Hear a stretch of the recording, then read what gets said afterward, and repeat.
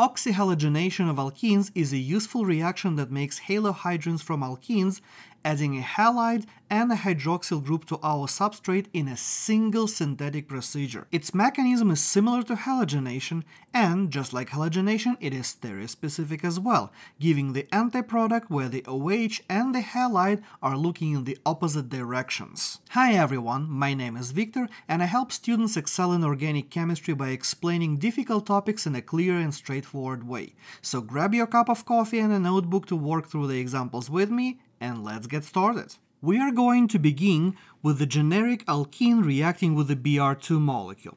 In this case, the alkene is going to be playing a role of a nucleophile, so the electrons from alkene going to go onto the bromine, the bond between bromines is going to break, and one of the electron pairs on my original bromine that is accepting electron density from the alkene is going to attack one of my carbons back. So the first step is exactly the same as in a regular halogenation reaction. As a result of this electrophilic attack, we are going to get a three-membered ring, the halonium ion, which is going to be fairly electrophilic on its own as well. So the next step is going to be the nucleophilic attack. And the nucleophile here can be either the Br- or it can be water, because we are doing the reaction of hydrohalogenation, so we are doing this reaction typically in excess of water. So which one is going to be our nucleophile? In this particular case, it happens to be water. So water is going to come in, attack one of our carbons, and open the halonium ion, giving us the next intermediate looking like this. And you might be wondering, why are we doing the nucleophilic attack from water rather than Br-? Wouldn't a negatively charged species be a better nucleophile? Well, technically yes, you are correct. A negatively charged species, especially species with larger orbitals like Br-, usually are much more nucleophilic than neutral species like water. However, in this case, we are playing against statistics.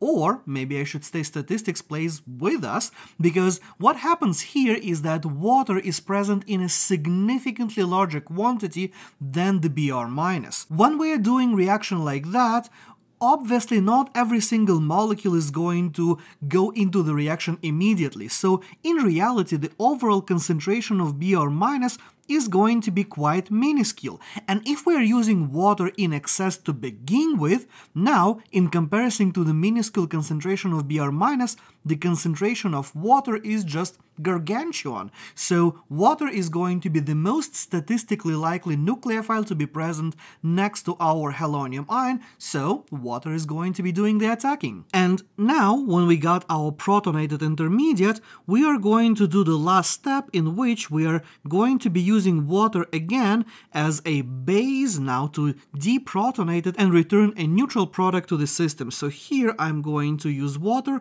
grab one of those protons, giving me a halohydrin final product looking like this.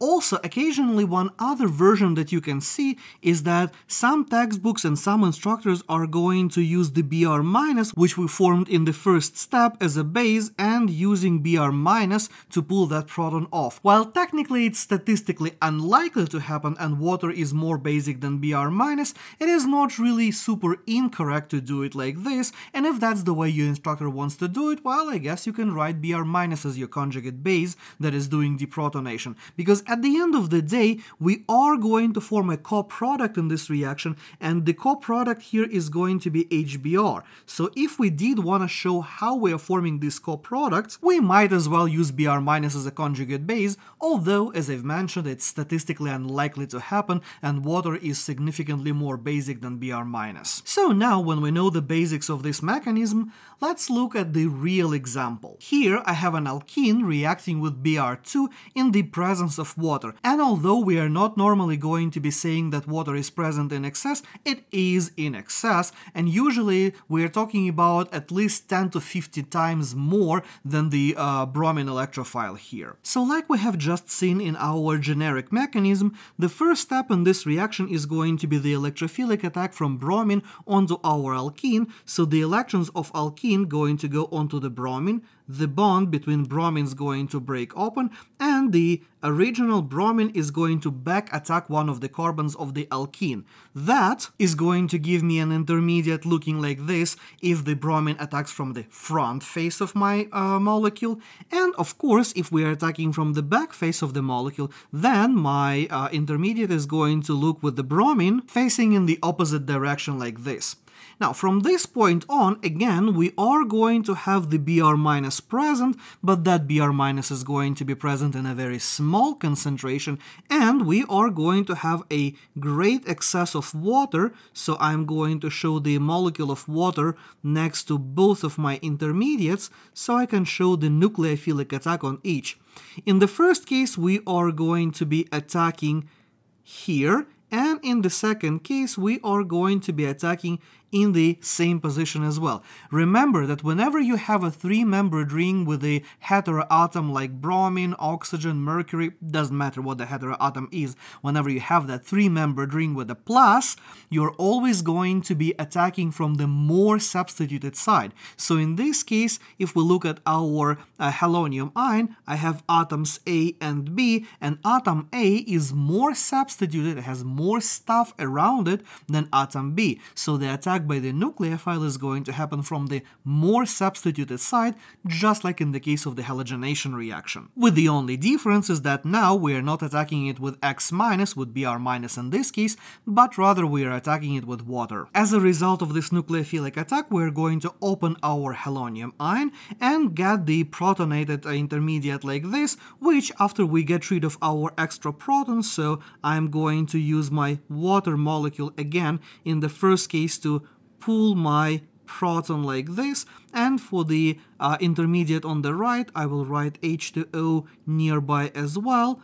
I will grab that proton and get rid of that proton as well, so as a result we're going to get our final product in both cases looking like this. I'm going to have halohydrin A on the left, and I'm going to have halohydrin B on the right. So those are my final products in this reaction, and in this particular case they are going to be enantiomers to each other. Also, like in the halogenation reaction, due to the nature of this mechanism, this is going to be a strict anti-addition where my halogen, bromine here, and the OH group are going to be anti to each other or trans to each other, so to speak, and I'm going to see the same situation in the other product as well. So remember that this reaction is strictly an anti-addition, so you're never going to see your OH and bromine on the same side, unless of course you are rotating molecule around and you're making a different conformation, but originally they are always going to be anti to each other. And also because this reaction is highly regioselective, meaning that the bromine is going to end up on the less substituted carbon and the oxygen is going to end up on the more substituted carbon. Sometimes people say that it follows the Markovnikov rule, giving you so-called Markovnikov product, where, as I've mentioned, OH is going to end up on the more substituted carbon, while the halide, bromine in this case, is going to end up on the less substituted carbon. And although it is a little bit of a stretch to call it an actual Markovnikov product, that is the way some instructors and textbooks call it, so if you hear somebody calling this reaction following the Markovnikov rule or giving you the Markovnikov product, that's what I mean by that. And of course, just like halogenation doesn't always give you a pair of enantiomers, oxyhalogenation can give you enantiomers or diastereomers as well. So for instance, if I react this cyclic alkene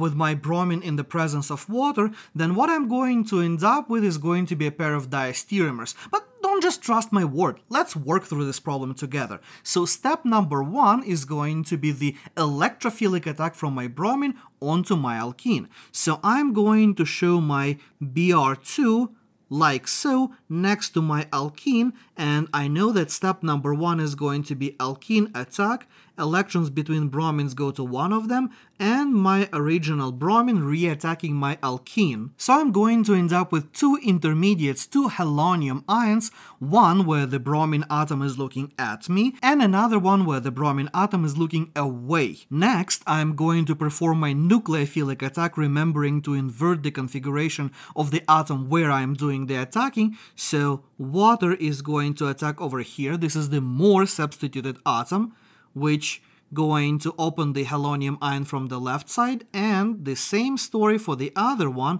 which means that in the both cases I'm going to end up with a protonated intermediate that looks like that, which after I deprotonate that with another equivalent of water, so I'm going to show that another equivalent of water is going to come up and is going to pull this proton here, and I'm going to reuse my water. I will show that another equivalent can come up and pull my proton like this. So in this case, I'm going to end up with a pair of stereoisomers looking like so, and the stereochemical relationship between these two molecules here is going to be diastereomers.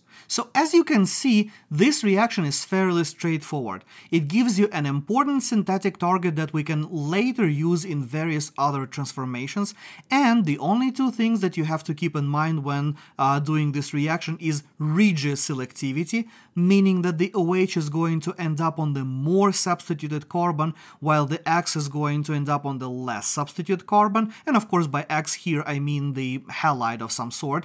And the other fact that you need to keep in mind that this reaction is an anti-addition that results in your OH and your halide looking in the opposite directions from each other. So my OH and bromine are always going to end up looking in the opposite direction, one on dash, one on the wedge, or the other way around. Thank you for watching this video. I want to especially thank all the Organic Chemistry Tutor members and my generous donors. I upload new videos every single day, and this would not be possible without your help and encouragement. If you learned something new today, please give this video a like, leave a comment below so YouTube algorithm will promote this video and show it to more people. And in the meantime, watch this video next, and I'll see you tomorrow.